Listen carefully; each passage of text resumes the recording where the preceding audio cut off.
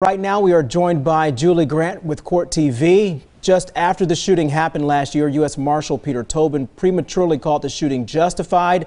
Take a listen to this, Julie, and we will talk to you on the other side. Prediction is that it was a justified shooting. However, this definitely will be investigated by the Columbus Police Homicide, Franklin County Internal Affairs, and the Franklin County Prosecutor's Office and grand jury. So he is going to run a gauntlet before he is completely cleared. Okay, so Julie, Tobin later said he spoke prematurely, but you heard what he just said. When you hear this, do you think that it could affect the case? Maybe, Carrie. That's a great question. Good evening to you and Colleen. Great to be with you. It seems like it was quite premature, and now those words may come back to haunt them, because at the end of the day, the biggest question in this case is going to be whether or not the shooting was justified. Very bad facts for this former sheriff's deputy, as I've been reading them throughout the day.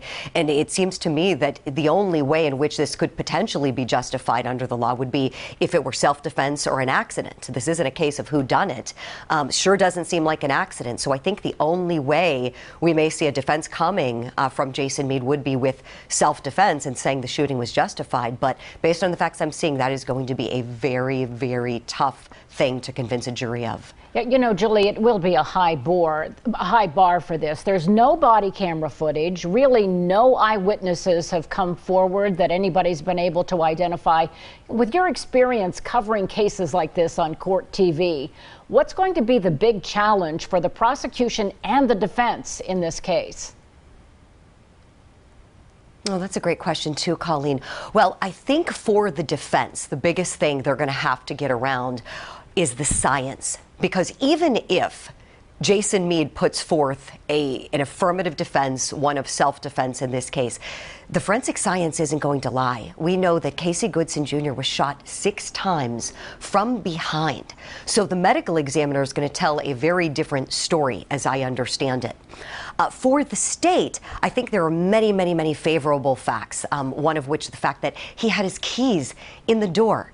He's going home, the place where he should feel the safest in the whole wide world. Someone's home is the place that is sacrosanct, and he's going in the door. So keys in one hand, presumably Subway sandwiches in the other. How many hands does he have? If this officer is going to say he had a gun in another hand, how is the jury going to be receiving this? And I think for the state, perhaps some of the difficulty in heading to trial or throughout the trial might be with what we just heard at the top of your broadcast, with that statement from law enforcement. This case has a real stink on it.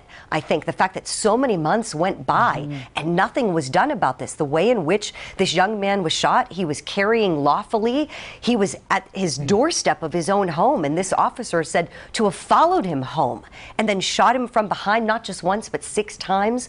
Very bad facts for this sheriff's deputy. Julie, before we let you go, we've heard a lot from Jason Meade's attorney about his actions. Will he have to testify to defend himself in this case? Carrie, I believe he will. If he is going to say, if his defense team, I should say, is going to say that he acted in self-defense, Jason Meade is really the only person in the world who can get up there on the stand and say that he was in fear of death or serious bodily injury. The only way to use deadly force like that on someone is if he was in fear of being killed. And so we have no body camera footage, as you all pointed out. There is no camera footage from a dash cam from a cruiser nearby. It's really just going to be his word that's going to be very heavily given weight by this jury. And so I think if he has any chance, it would be through testifying and getting his story out there of what really happened between him and Casey Goodson Jr. Yeah. Thank you so much, Julie, for your perspective on all of this. And it'll be interesting to see if Court TV comes along to cover this case as well. Thanks, Julie.